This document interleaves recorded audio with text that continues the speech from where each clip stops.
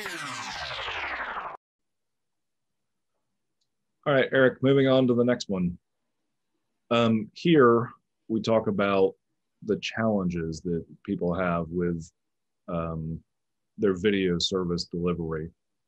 And we have the usual suspects of latency, video quality, buffering, channel change times, and scalability. So let's go to the slide, Eric, that actually gives the ranking results on this, or sorry, the pie chart results on this.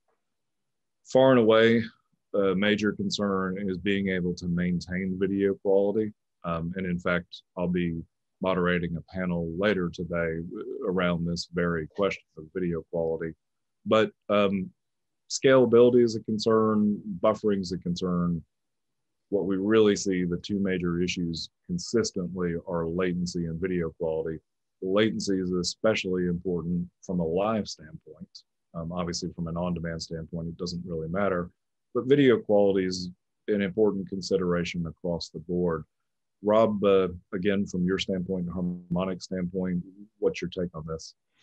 Yeah, this is another one that doesn't really surprise me. And Harmonic comes from a really rich history in video compression technology. So cloud technology aside, this is an area that we're especially authoritative in. There's been some really great technology updates in the industry in general to deal with these problems. So video quality when it comes to streaming is, a function of a couple different things, right? It's how much time do you want to spend actually looking at the video to encode it, which can, increase your latency from source to screen. And how much do you want to compress it? How much visual artifact, do you want to induce into that video to reduce the amount of bandwidth that you're consuming? Really great advent here is, content aware encoding, using things like machine learning or artificial intelligence to be aware of what it is that's happening in a scene, where the important bits are, and being able to determine on the fly which of those things in the scene you really need to dedicate those bits to versus, what's the background? What can I really just cut bits from without people noticing?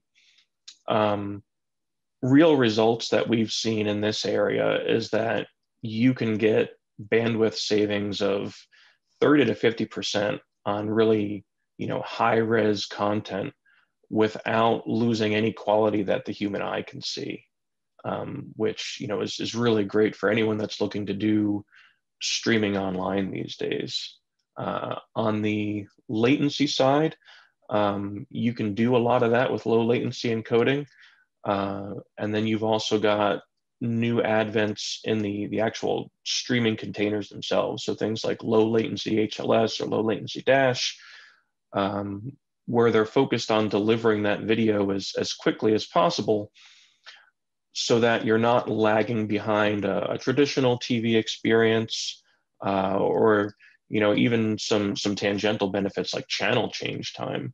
That was huge when online streaming first became a thing. Having to wait 30 seconds to change a channel was really painful, and now we've got that down to a place that I think is really competitive with a normal set-top box delivered over traditional means.